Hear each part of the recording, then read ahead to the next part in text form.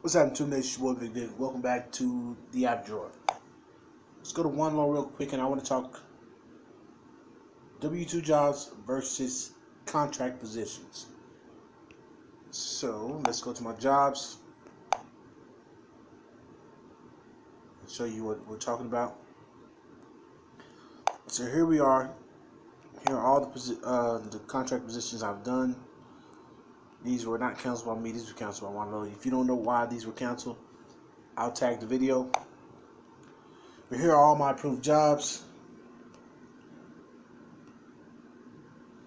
And all these jobs were contract jobs. This phone is being...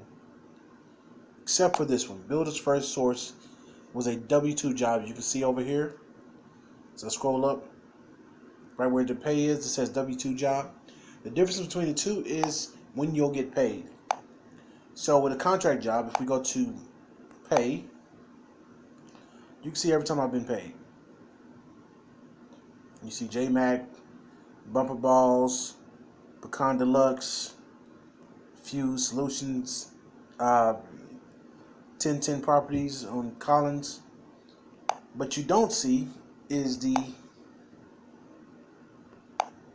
Builder's First Choice. Builder's First Choice, you get paid like it's a regular job.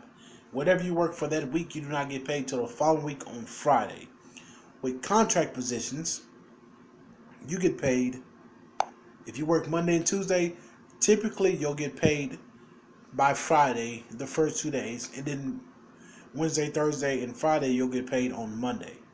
That's the difference between the two. So if you're going to do this type of W-2 work, understand you will not get paid that week at all. You'll get paid the next following week on Friday. So choose your jobs accordingly. Make sure you have enough money to carry you throughout 2 weeks before you see your paycheck. And that's that, man. Please like, share, comment, subscribe. Thank you for checking out this video. Peace and blessings. Ashe.